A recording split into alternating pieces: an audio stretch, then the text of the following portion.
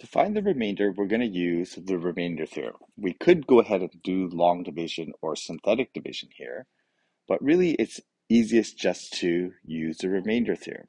And what we can state that for the remainder theorem is, if we substitute the factor, the zero term, which is in this case is x equals -3 from the factor, so this x comes from here, this is equal to the remainder.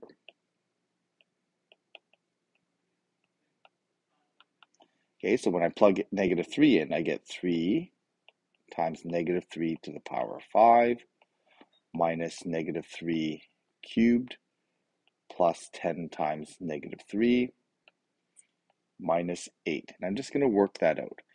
3 to the -3 to the power of 5 is going to be 243 negative minus -27 minus 30 minus 8.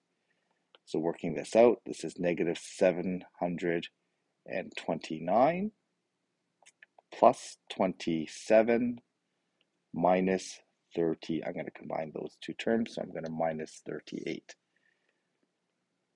Okay, so working this out, I get -700, and it looks like 740. Okay, so the remainder then is -740.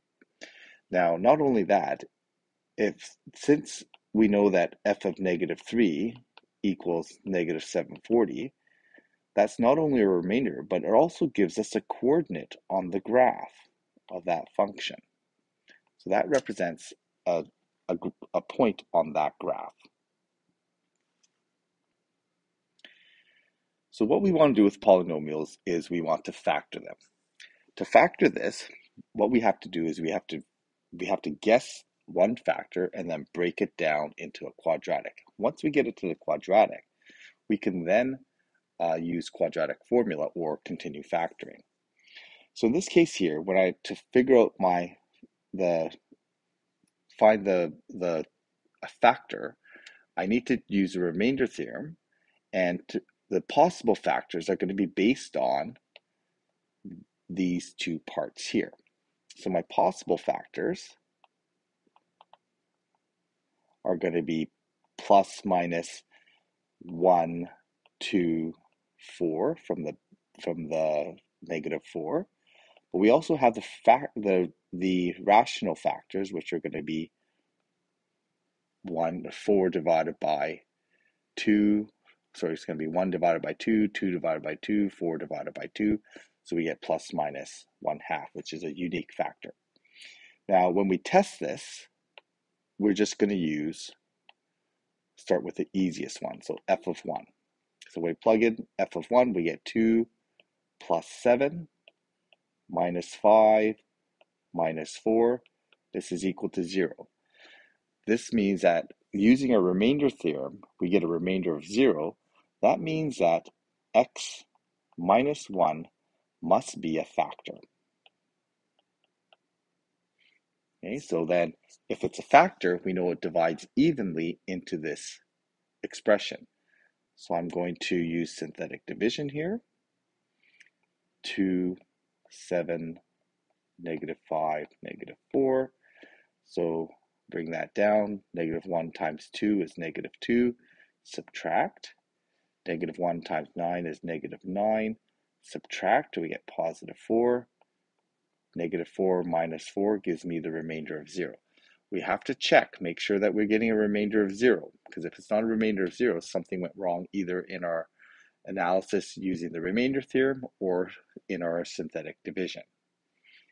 So at this point, we end up with this polynomial. I'm just going to highlight this. This polynomial here, it's a quadratic. We end up with 2x squared plus 9x plus 4. That's a factor, and our original factor that we had figured out was going to be the x minus 1. So we have now partially factored.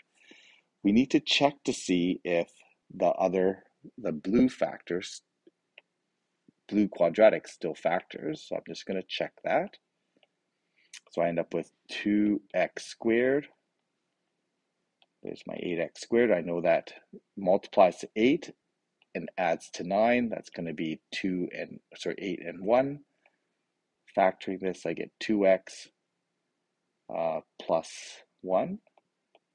And this becomes x plus 4. So factoring this fully then, we end up with x minus 1, and then x plus 4, 2x plus 1. That's our fully factored form.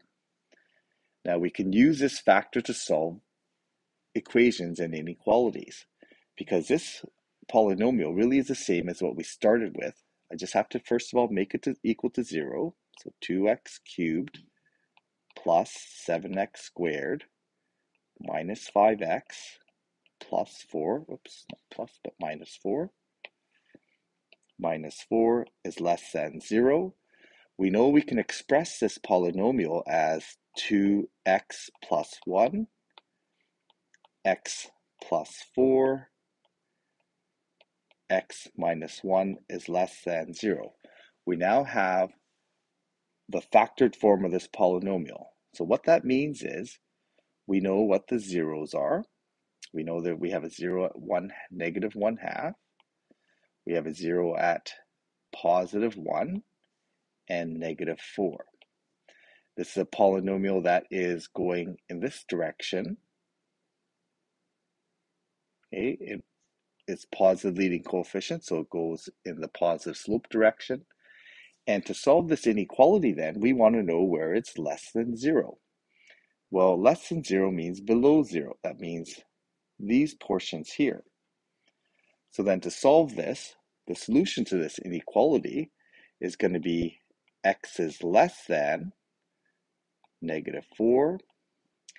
X is going to be between negative 1/2 and positive 1.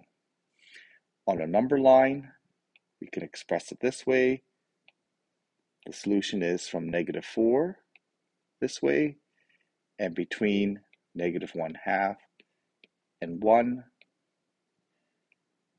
And it looks like that on my number line. Okay, just going to highlight the different parts here. This portion is going to be based on that, and this portion is going to be that part of the number line. So we use factoring of polynomials to get zeros, and having the zeros allows us to do different things like solve equations. In this case, we're solving inequalities. We still need our boundaries for inequalities, so the zeros are still relevant here.